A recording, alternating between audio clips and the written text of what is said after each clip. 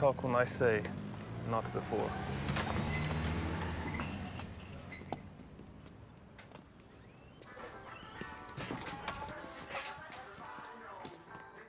Tоварищ. Sergei, my nigga. You're losing weight. Shit. You're down to nothing. In this country, supermarkets are cathedrals.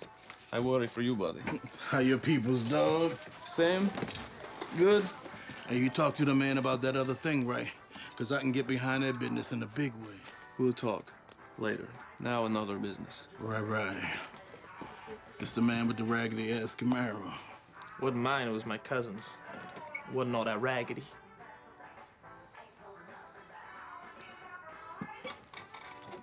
Sorry. Nicky is with us, his cousin. But family cannot be helped. Who you telling? I got motherfucking nephews and in-laws fucking all my shit up all the time. And it ain't like I can pop a cap in their ass and not hear about it Thanksgiving time. For real, I'm living life with some burdensome niggas. So what the fuck?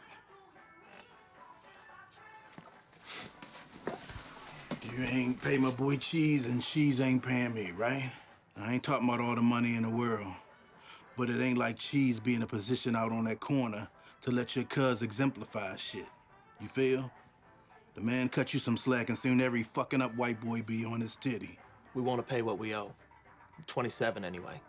And we're gonna have it soon enough. Your man doubled it, though. He also burned the car.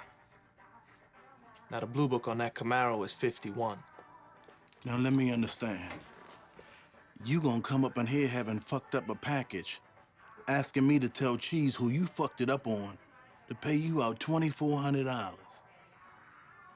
He gets to keep the Camaro. Just how good a friend is this motherfucker to y'all?